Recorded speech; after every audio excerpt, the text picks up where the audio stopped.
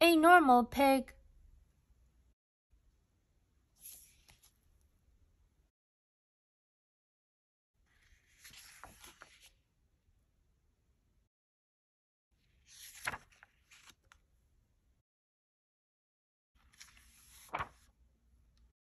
Pip was a normal pig who did normal stuff.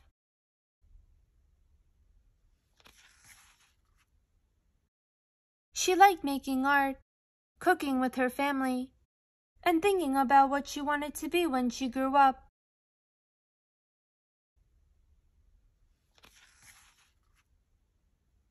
Then one day, a new pig came to school. "Ew, what are you eating? It stinks!" Pip didn't know how to respond. It was just her normal lunch.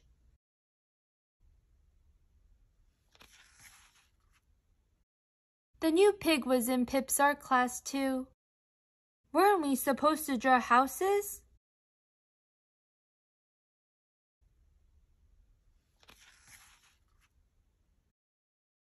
Pip hadn't changed, but she started to feel different. "Is that your babysitter?" "That's my mom."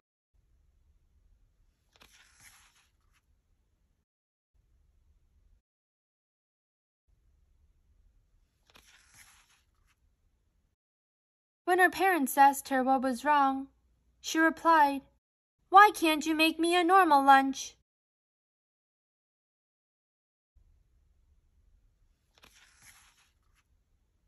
On Saturday, Pip's mom had an idea. "Why don't we take a trip to the city as a family?" Pip had never been there before.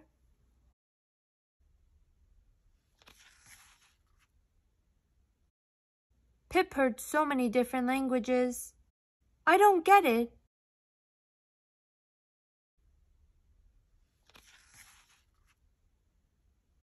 At the playground, all the pigs looked so different.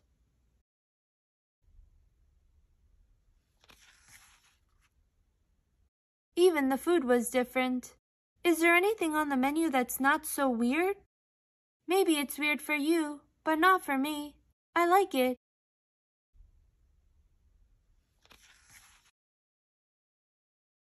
When they got home, Pip was feeling better. "Do you want me to make you a normal lunch?" "No thanks. I'll bring what I always eat."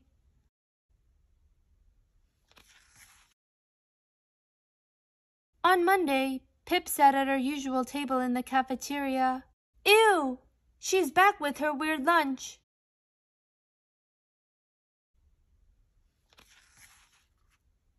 "Maybe it's weird for you, but not for me. I like my lunch. Want to try it?" "It's good. Want to trade?" You should try it."